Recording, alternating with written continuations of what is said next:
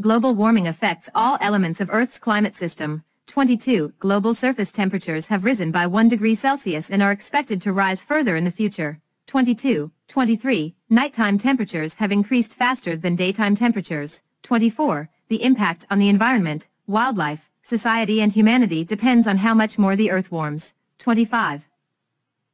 One of the methods scientists use to predict the effects of human-caused climate change is to investigate past natural changes in climate. 26. To assess changes in Earth's past climate, scientists have studied tree rings, ice cores, corals, and ocean and lake sediments. 27. These show that recent warming has surpassed anything in the last 2,000 years. 28. By the end of the 21st century, temperatures may increase to a level not experienced since the mid-Pliocene, around 3 million years ago. 29. At that time, mean global temperatures were about 2 to 4 degrees Celsius warmer than pre-industrial temperatures, and the global mean sea level was up to 25 meters higher than it is today. 30.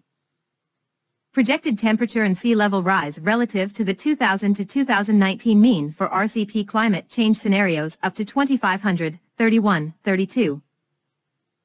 How much the world warms depends on what humans do or not to limit GHG emissions, and how sensitive the climate is to greenhouse gases. 33. Scientists are pretty sure that with double the amount of GHG in the atmosphere the world would warm by 2.5 degrees Celsius to 4 degrees Celsius.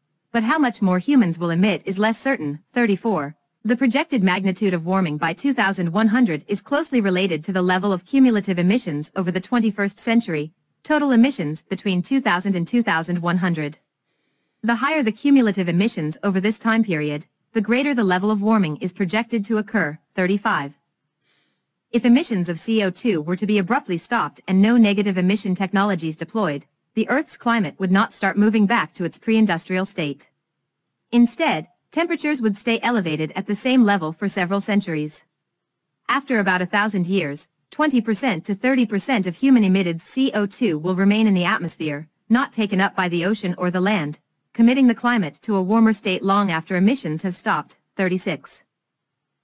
Mitigation policies currently in place will result in about 2.7 degrees Celsius, 2.0 to 3.6 degrees Celsius, depending on how sensitive the climate is to greenhouse gas emissions, warming above pre-industrial levels. If all unconditional pledges and targets made by governments are achieved, the temperature will rise by around 2.4 degrees Celsius.